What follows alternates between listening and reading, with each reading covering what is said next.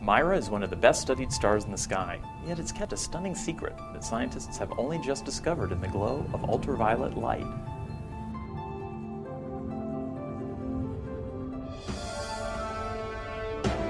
The Hidden Universe Showcase explores exciting new results in astronomy with your host, Dr. Robert Hurt.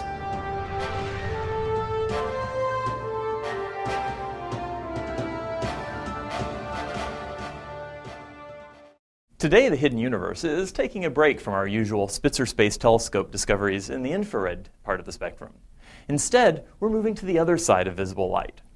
NASA's Galaxy Evolution Explorer is an Earth-orbiting telescope with an ultraviolet eye to the universe.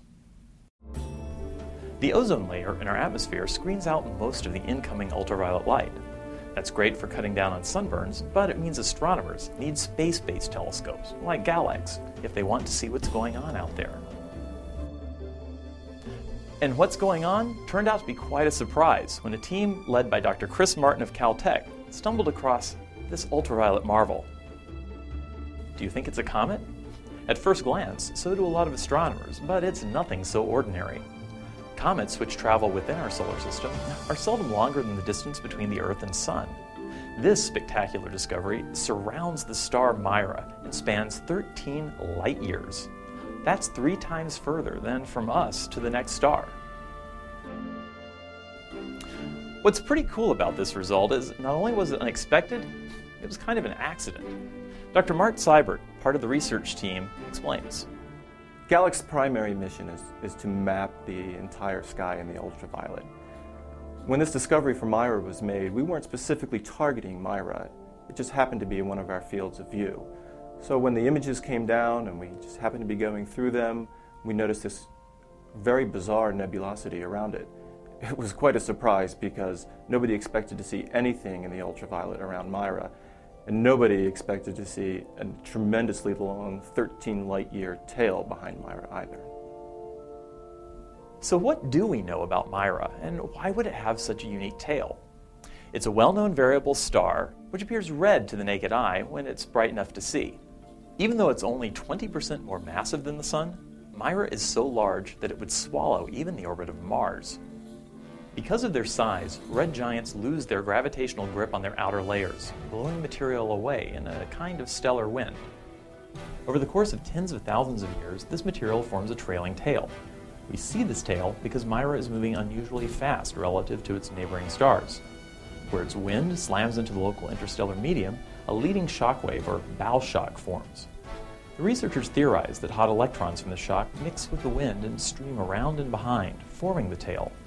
Excited hydrogen molecules begin to glow.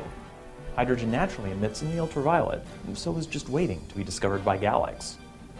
In fact, I'd like to think of Mira as a true shooting star. Most people, when you say shooting star, think of meteoroids burning up through the atmosphere with a very brief flash of light. But this is a true shooting star, a star traveling supersonically, creating a bow shock, and leaving a luminous tail behind it, also a turbulent wake. Since our own sun will become a red giant in several billion years, Mira gives us a chance to look into our own system's future. By looking back along Mira's tail, we see progressively older material tracing its outflow history back as much as 30,000 years. It's a kind of fossil record of the final breaths from a dying star. So what we see with Mira is a dramatic example of the recycling of stellar materials.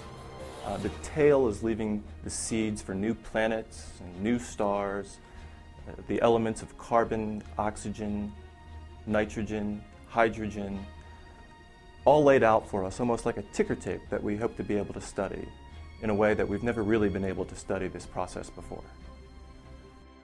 It's remarkable that even after 400 years of scientific scrutiny, Mira still harbors astounding secrets.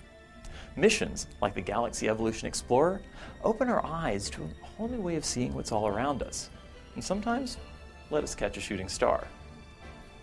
For the Spitzer Science Center, I'm Dr. Robert Hurt, reminding you, there's a hidden universe just waiting to be discovered. The Hidden Universe is produced by the Spitzer Science Center at the California Institute of Technology in Pasadena. The Spitzer mission is managed by NASA's Jet Propulsion Laboratory.